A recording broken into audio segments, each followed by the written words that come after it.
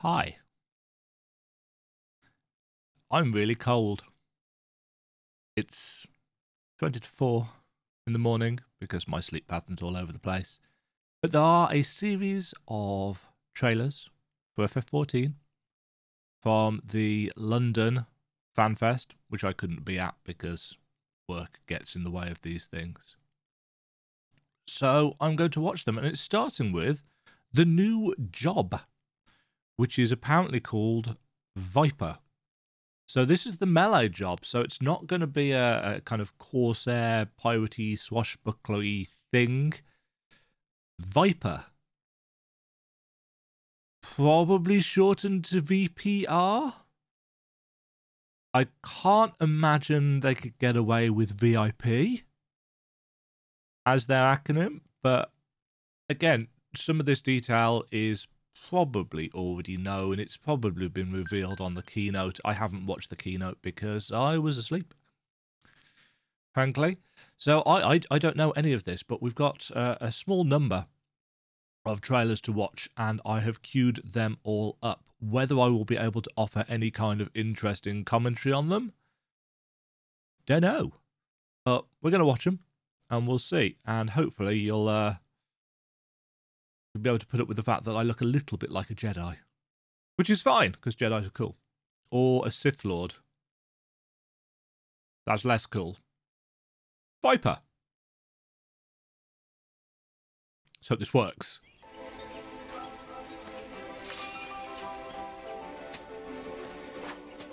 Two swords. Are we Assassin's Creeding? It looks like we're Assassin's Creeding, doesn't it? Leave that poor camera alone. That bitrate, though. Poor Moorball.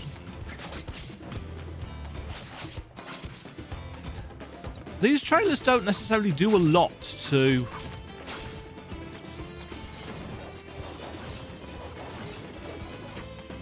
Oh, twin blading. Okay, so it's a transformy weapon class, like... Nice aura. It's a bit red magey. Red mage, but melee.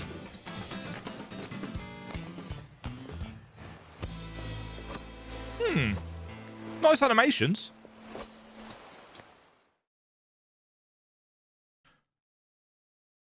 Those trailers, when you can't see any of the abilities and, you know, actually how the combat works, they look...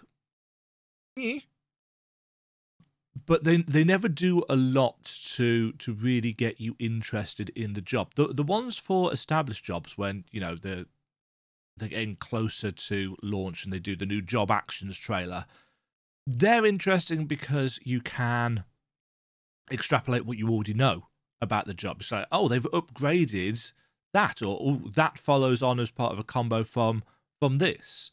But that doesn't really tell me anything except they've got a transforming weapon and they've got an aura, which I'm sure monks are going to be a bit peeved about because they obviously don't have theirs anymore. Something that I've said for a while now is that it's always the swords in FF14 that have had the best glamours, the best mogs. I love Scholar, for example, but there's been so little interesting that they can do with a glamour for a book.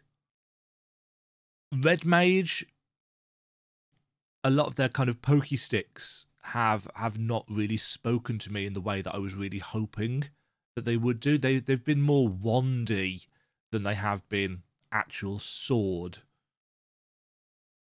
And that's one of the reasons why, you know, I've switched to Reaper, because big ass scythes are, for me personally, cool. And more importantly, it means that they've got more of a weapon to work with.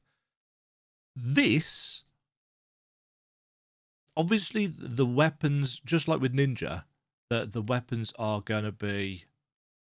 Actually, no. Are Ninja weapons paired? It's been so long since I've actually logged on to and played Ninja. No, they are, aren't they? Ninja weapons are paired. They come as a pair. I assume this will be the same. So you're not going to be able to glamour the different swords individually because they have to combine. And you're not going to be able to do that.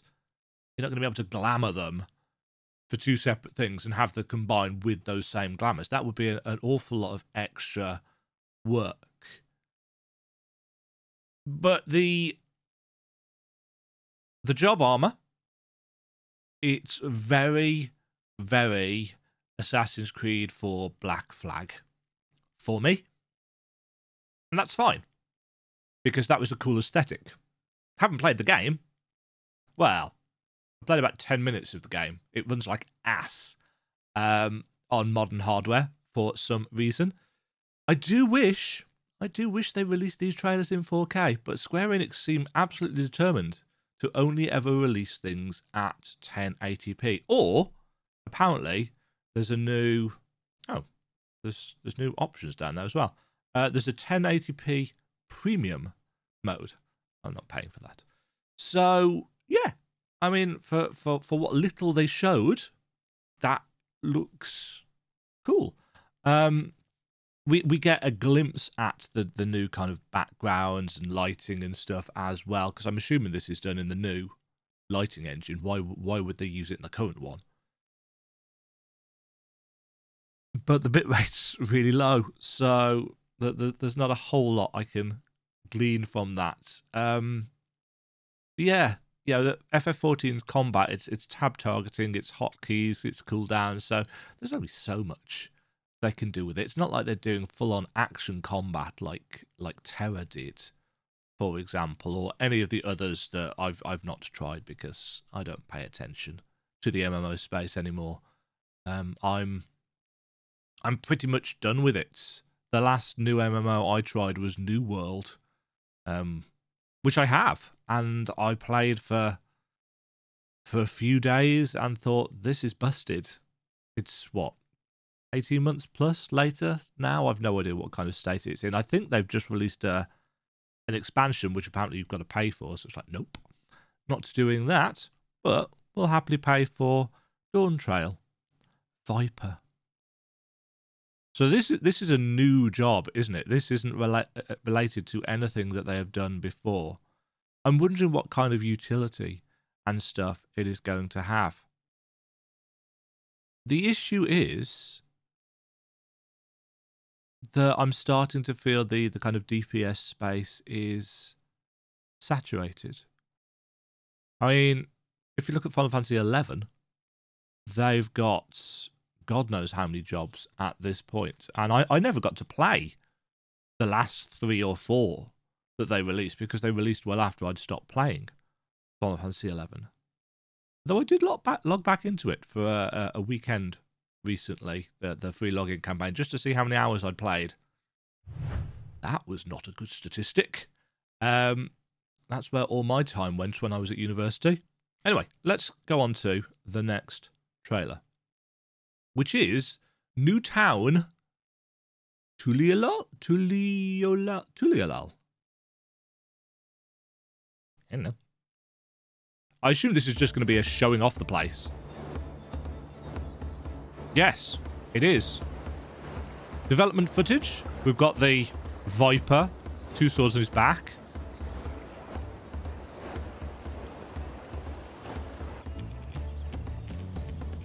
Love the foliage. That's such an improvement. Have they updated the fog as well? Does that look different? Textures as a whole look higher resolution. The way the water meets those poles is still off, but it's better than it was. Sand texture's looking a little bit flat, but again, it could just be the YouTube compression. I like the sense of scale though. Again, it's a bitrate thing. Just release things in 4K, Square.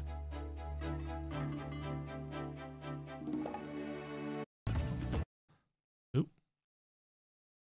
Yeah, I mean, it looks like a very... Is this the new hub? I assume this is the new hub. it looks very nice. I'm guessing that this is going to be the music that actually accompanies the area. I would assume so. In which case, it's going to be a nice kind of bop to listen to as you are chilling out and hanging out. I'm assuming they're going to do the same thing that they've done in the last however many expansions it's been, where they've got 2 new towns. You know, one with the vendors and one with the other bits and pieces.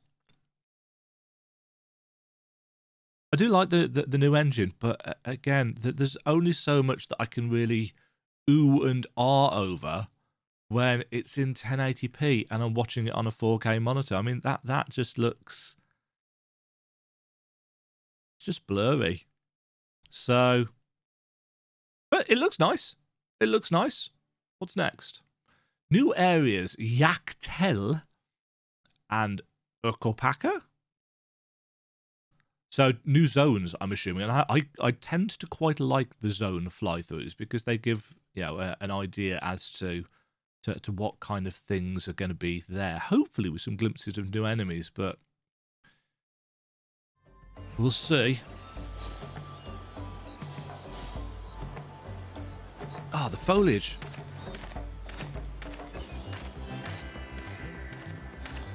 I'm getting a real kind of Yota jungle. Or Yatunga jungle. And give me more FF11 vibes. Ooh. Ooh. We'll come back to that at 25 seconds in. Burnt trees? Some kind of deforesting or forest fire or blights? Ooh, now those textures are nice, and the mountains in the background don't look like ass, which makes a wonderful difference. Those stone textures are really cool. That's impressive for FF14's engine. The fog's really... oh, the cloud is very nice. This new grass is wonderful. It looks like actual grass. Cactus. A vineyard? Orchard?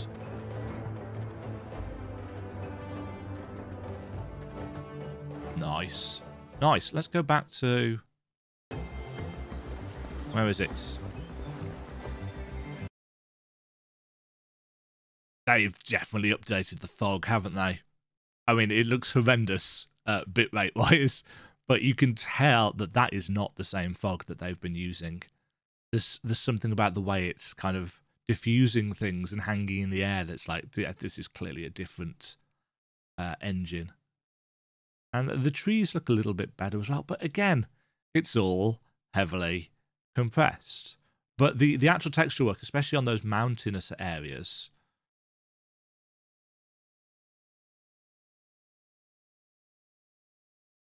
one of the things that I've said multiple times is that mountains in the background in FF14, you know, mountains that you can't actually get to, they have always looked a bit bad. And these look great. I mean, this mountain line here it's very sharp. It's very sharp edged. So, you know, it's been optimized with big chunky triangles. Polygons, but it still features fairly high resolution textures. Admittedly, the scaling of those textures is a bit all over the place. If you look at, where's my mouse cursor? Yeah, if you look at the scaling on the textures here versus the scaling on the textures here, there doesn't seem to be a huge difference. Which again, the further away something is, the less detail and the smaller things would look. And there's not quite enough difference there. But it's a 10-plus-year-old game running on a 10-plus-year-old engine, and there's only so much they can do to update that without completely changing the look of the game. But it looks, you know, it looks like a nice area to explore. I'm a little bit disappointed that there weren't any kind of enemies here, but I'm not necessarily surprised. I mean, that's really nice. Stone texture work. One of the things that I think I said in a previous video was that Final Fantasy 16's stone texture work is very, very nice indeed. So, yeah, a couple of new zones there. I don't know what else I've got on here. What's next? Oh! Final Fantasy, I didn't even look at what it actually was. I just queue later. FF16 collaboration. So they finally got, I'm sure people have already made this joke, haven't they? They got the producer of FF14 and the producer of FF16 to talk and sit down. I'm not even going to bother because I'm sure Twitter has made the joke to death. But they're collaborating. Wonderful. How? FF16 still has some of my favourite music in a video game this year. I forget how old that logo looks now. Defeat!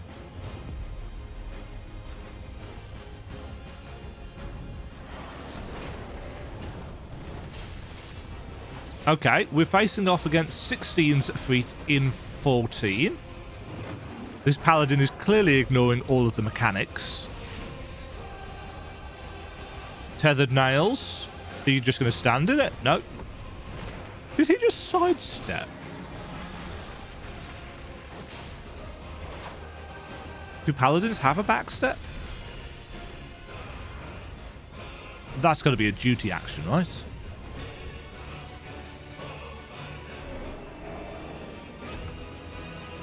A Freet versus a Freet. Nothing new there.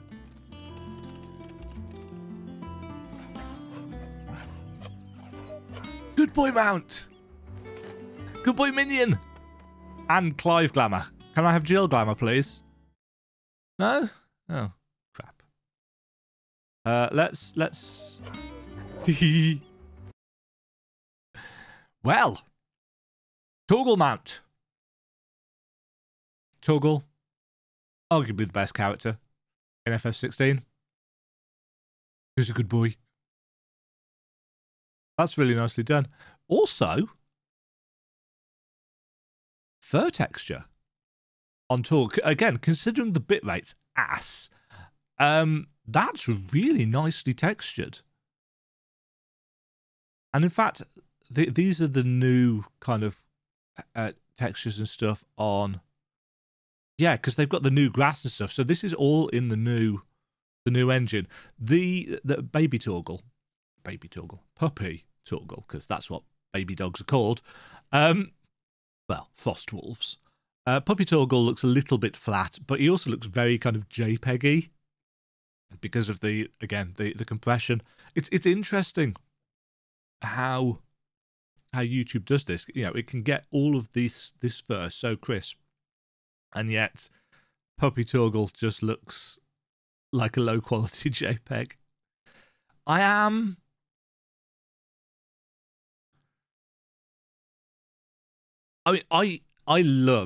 really like Clive's default outfit.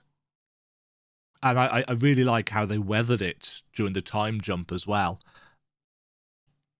I do kind of want Jill's outfit more, though, for my character.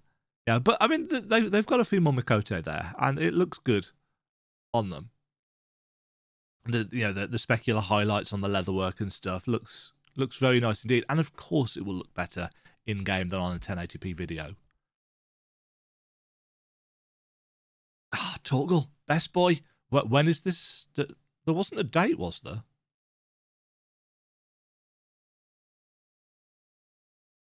No actual dates, which is an interesting one. So is that not coming out until Dawntrail? I can't imagine they'd put it off that long. They're going to need something to fill the gap between these patches. You know, I've already seen a fair chunk of buzz on YouTube with everybody kind of crapping on FF14. You know, Endwalker's the worst expansion ever. So, is it really? Maybe it's just because I don't know life games, and you know, I don't make any money off YouTube anyway. But I don't rely on FF14 constantly giving me things to do in order to make content. Don't know. I would have liked a date for that, but we didn't get one.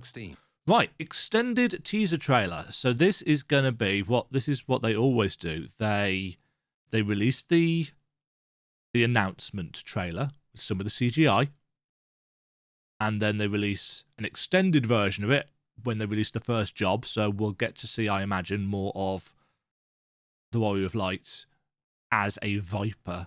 I'm really not sold on the name, if I'm honest. I would have preferred Corsair. I think they could have kept Corsair as a name. I mean, why Viper? Twin fangs, I suppose? You know, two swords? That's... Maybe they're going to do poison damage, dot damage. But they've tried to move away from that. Or maybe they're going to move back. Maybe the new abilities in Dawntrail are going to be... We realised we made a mistake by taking away damage over time effects, so we're going to bring them back. Not sure how I feel about that, but pure speculation. Let's take a look at what they've added, because I always like this.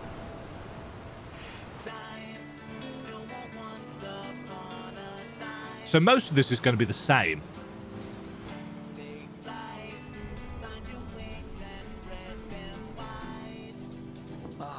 Blue seas, clear skies, very blue. And boundless possibilities. My faves. I dare say our destination will soon be in sight. Yeah, it's interesting that they had the sword on their hip because it's shown in game as being on the back, purely for the glams, I suppose. Ooh, funky guitar.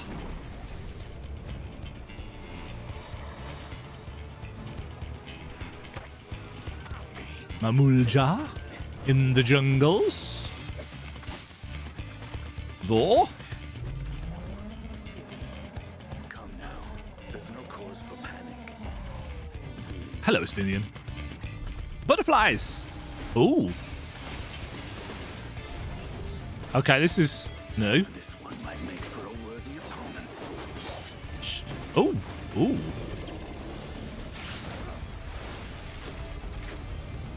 Whee! Nice. Slabo food.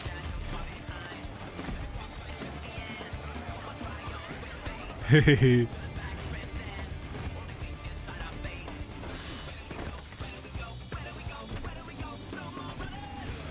No more running. So I assume he's going to take out his second sword for this fight. Because one sword, not enough. He made a sound? A little bit more of that scene.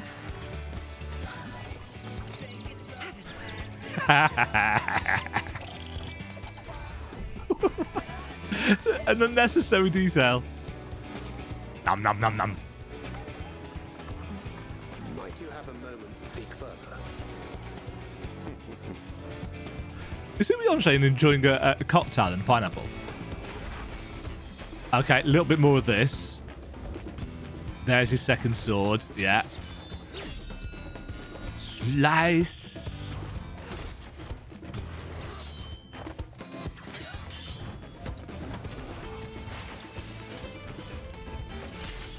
Oh, transforming. Yeah. So this is your Darth Maul class, isn't it, essentially? That's a nice trail. Uh-huh. At last we have come to the land you call the New World. My home. So that's slightly different, isn't it? Because otherwise we'd have seen the sword. Maybe we did. Don't know. Dawntrail, summer 2024. So we've got a chunk of time to fill, and I think that was the end of my playlist.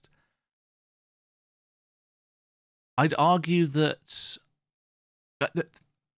the humour in that is what sold it for me. I was going to play it anyway. But generally speaking, you know, these CGI trailers have always been really, really cool at getting you pumped up for a new expansion. And I always like seeing just how much or how little we've missed important details by in terms of the cutting. You know, video editing is not an easy thing. And obfuscating details like the two swords, you know, when they're on the boat at the end, that requires some work, and I'd have to go back and look at the initial trailer to see how they got around that, because I can't remember. Maybe it was reframed, maybe they just re-rendered it without the sword. I don't know, I forget. But again, plenty of kind of cool details in there. Nothing that's going to blow anybody's mind. It's you know, a bit more Estinian, well, quite a lot more Estinian, realistically. You know, we've got a whole story with him being out there hunting, facing off against this big Monster Hunter style thing. We got a second section of the duel between the Warrior of Light and the guy. We got a tiny extra bit with Alisay's fruit and, you know, where it actually came from, which is interesting. We've got some really big fish, like really big fish. We got some more of Ishtola. We got this adorable fellow who I can imagine probably stole the show in terms of the trailer. Lovely fur rendering of that. Really nice eye texture, actually, as well. And it was irascibly cute, which is, you know, a necessity. Speaking of cute, we've got Graha and his taco. Now I'm hungry. It's weird. I'm assuming there's going to be more of this scene, or maybe there isn't. Maybe it's just we wanted to show food. There wasn't anything new with Thancred chatting up the pretty ladies, because, you know, I'm sure Thancred looks younger there, you know. He also looks, in the... Was it in the Endwalker trailer? He looked a little bit off. He looks a bit more realistic in this one. I don't know. Maybe that's just me. Maybe it's because his eyes, I think, might be a little bit bigger.